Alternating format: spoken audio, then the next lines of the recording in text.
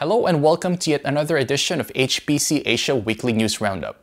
Samsung launches Samsung Connect Auto, a plug-in module that will transform a car in a smart car.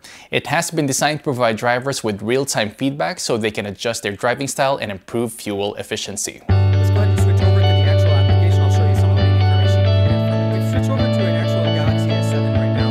It's running the Samsung Connect Auto application on the unit itself. It gives us some information as to what you can do. You can obviously have Samsung to be able to basically... The Union Government of India has decided in principle to set up a center of cloud computing in Andhra Pradesh.